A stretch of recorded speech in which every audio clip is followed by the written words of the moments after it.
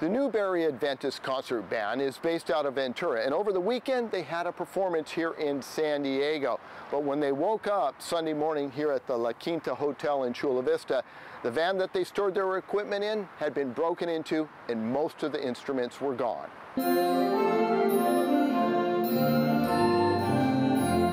Our most recent public event was at the Tierra Santa Seventh-day Adventist Church. Joel Albrighton is the principal of the Newbury Park Adventist Academy, grades 9 through 12. We packed up our van and then had lunch with them, and that was our last performance. The band and the choir went back to the hotel to spend the night, believing the van was safe. I was there the morning. Our music director called us together for an emergency meeting, telling us that many of our instruments were stolen in the night. And the dollar amount of those instruments is significant. We're able to determine that the value of the instruments stolen is in the neighborhood of $20,000 to $25,000.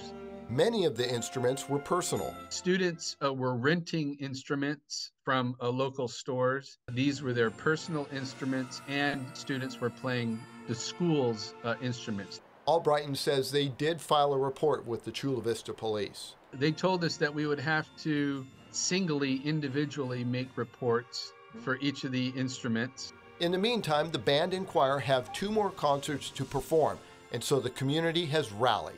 Many families have come forward, and in fact, we have one family that has a stash of flutes.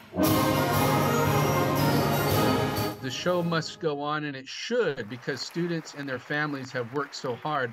I know this is a long shot, but if you hear of or see any band equipment trying to be sold wherever, contact the Chula Vista Police.